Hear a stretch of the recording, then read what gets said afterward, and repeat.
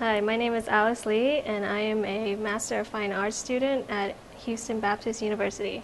My art is basically about heroines in magical other worlds.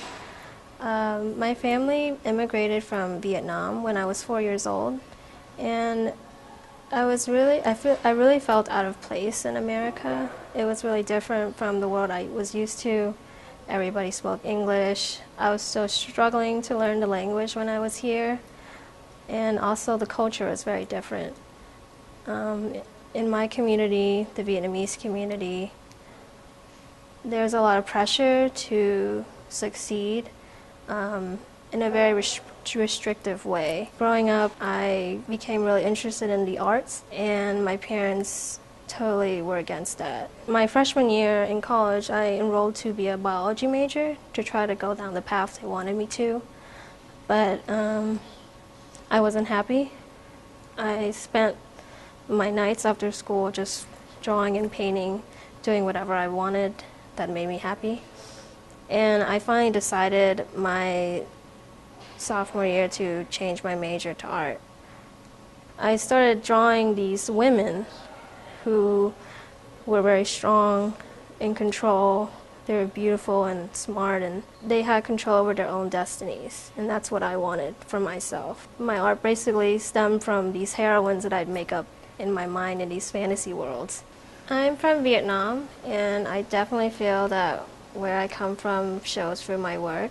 A lot of my work is inspired by Asian art, Japanese, Chinese, and Vietnamese, and a lot of the stories that I'm inspired by in my paintings are from Asian mythology and folklore. This painting is called Futakuchi Onna. It's Japanese for a two-mouthed woman. It's inspired by a Japanese folk tale about a woman who is possessed by a yokai, which is the Japanese word for demon or monster.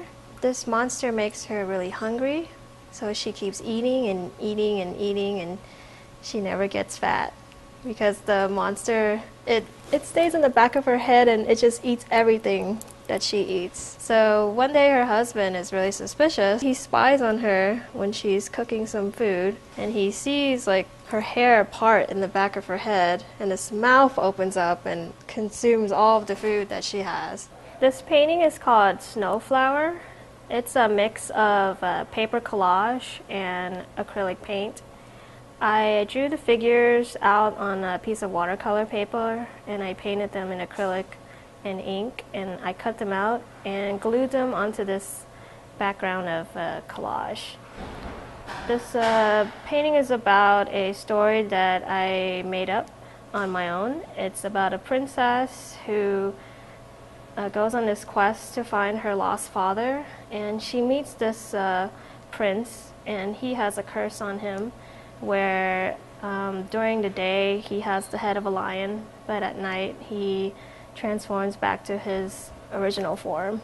So in this painting, they get lost in a huge forest of trees in the snow, and they are exhausted and they're trying to figure out what to do next. I do art because it is who I am, pretty much. I grew up always interested in art. I was the girl at recess drawing on the ground with my chalk instead of playing on the swings or the slides. So it's always been a part of me, and I think I can never get away from it.